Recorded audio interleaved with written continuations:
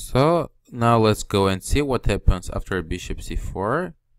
I would just mention that after knight f3, knight c6, bishop c4, knight b6, it's a clear transposition, because after bishop c4, knight b6, bishop b3, we play c4, bishop c2, and we play knight c6. The only small difference can be that white has here a queen e2 move, but we react d5, and after d4 we just simply take, and play g6. Difference here is if our pawn was on e6, it could have been a little better for white, but as we know, after knight f3, we play bishop f5 or bishop g4, and this pawn on e5 would be weak, so after we play bishop g7, queen c7, e6, and exchanging this bishop for a knight, white will have some problems. Usually in this type of position, the pawn on e6 or e7 matters a lot, and if we're allowed to exchange our bishop on c8, so-called French bad bishop, we're doing fine. So instead of playing queen e2, white here plays knight f3, and here we have two absolutely different options. One is a little bit risky, but very fascinating variations. So we play queen c7, and after queen e2, there is a move g5. Wonderful one, and I have played several games in this variation.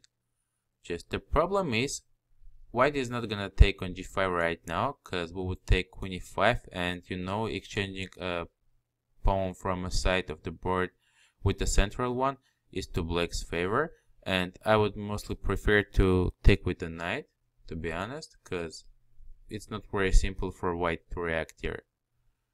Or white is not gonna play h3, because we would play bishop g7, and anyway we will capture this pawn, so h3 would be a loss of tempo.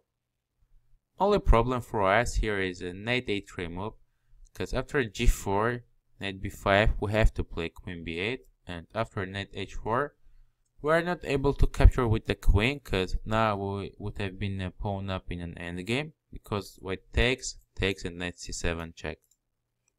So our problem is we have to take with the knight, and after castle, d6 and f4, white has a strong initiative, because the lines in the center would be open after f4, and it's not very simple to hold for black. Maybe this g5 is a good move to play in a blitz or rapid, because your opponent should have really good preparation to get some advantage for white. But instead of playing queen c7 and g5, there is a very safe move, playing d6. We're just trying to exchange the advanced pawn on e5 and open the file for our pieces in the center. So white has to take. We take definitely with the queen. After castle, we play bishop g4, because we're trying to play e6 and we don't want to leave our bishop on c8.